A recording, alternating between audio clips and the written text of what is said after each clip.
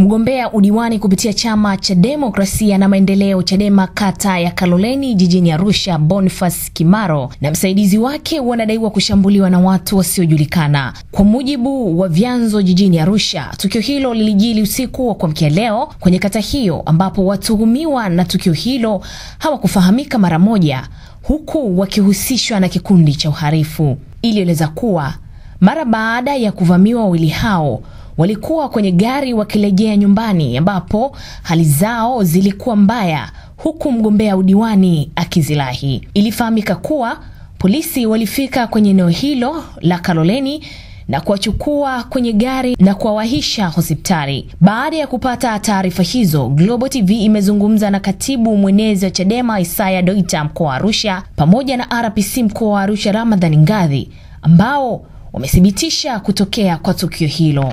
Ni kweli mgombea wetu sasa tunavyoongea yuko hospitalini amelazwa. Anaitwa Boniface Kimaro. Alimjua tukio kuna kijana anaitwa Ibra na amekatwa visu. Ibra nani? Jina lake la pili sijakata haraka. Lakini ni wakala wetu. Amekatwa kisu, amechomwa visu vingi sana kwa sehemu za macho, tumboni, miguuni. Na vidole vyote kwa kweli saizi nimemwacha tunaanza kuzofyeka na anaendelea kushona. Kwa hiyo hali ni mbaya mno. Ndio kilichotokea mgombea wa kata ya Kaloleni kupitia chama cha Chadema alishambuliwa na watu ambao hawajulikani, na sasa hivi anafunguliwa kesi hapa tuweze kuanza uchunguzi. Aliyechomwa kisu ni mwanachama wa CCM, alichomwa eneo la Mianzini. Baada ya kumbana makundi mengine wakatokea mzozo baina yao kati ya makundi ya hivi. Ndio katika kundi hilo akachomwa kisu, akamchoma huyo mtu mmoja wa CCM. Ndio anasema kama kisu ni wake alimjua tunamshikilia hapa kwa mahojiano zaidi.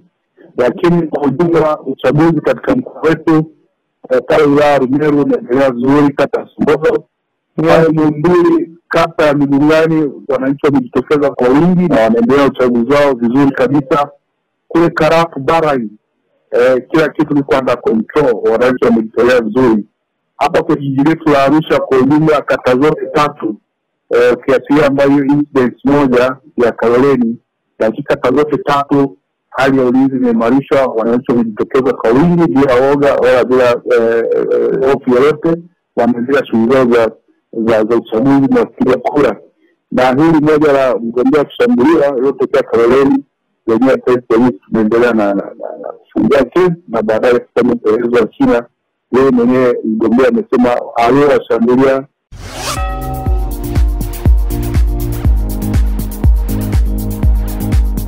Shule ya Msangani Sekondari yenye namba za usajili S1133 ni shule ya bweni kwa wavulana na wasichana kidato cha kwanza mpaka 6. Ipo kata ya Msangani Kibaha kwa Matias mkoani Pwani, kilomita 6 kutoka barabara kuu Dar es Salaam Morogoro. Kwa sasa inawatangazia na kupokea wanafunzi wa kidato cha 5 kwa mwaka wa masomo 2018-2019 kwa wale wenye sifa zinazokubalika. Ni katika combination au taasisi za HGE, EGN, HGL, EKA na HGK. Shule ipo kwenye mazingira tulivu na rafiki kitaaluma, imezungukwa na uoto wa asili na ina uzio. Ina walimu wazuri wenye sifa na uzoefu wa kutosha. Ina viwanja vizuri vya michezo na vya kisasa. Huduma bora za afya, chakula bora na cha kutosha. Malezi mazuri ya kimwili na kiroho kwa watoto. Ada zetu ni nafuu kabisa, unalipa kwa awamu. Wahi sasa, fomu zinapatikana shuleni Msangani, Riki Hotel, Mnazi Mmoja Dar es Salaam, Msimbazi Center Dar es Salaam, Mwanza soko kuu duka namba 27 na Palace Hotel Arusha. Wote mnakaribishwa. Msangani Secondary School,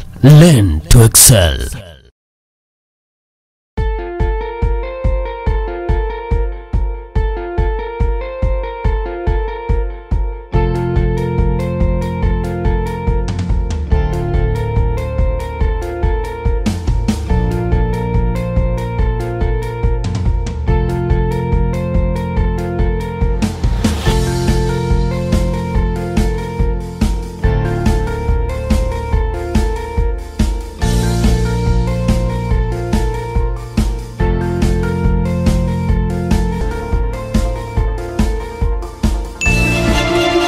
Ili usipitwe na kila kinachotokea Tanzania, download app ya Global Publishers sasa.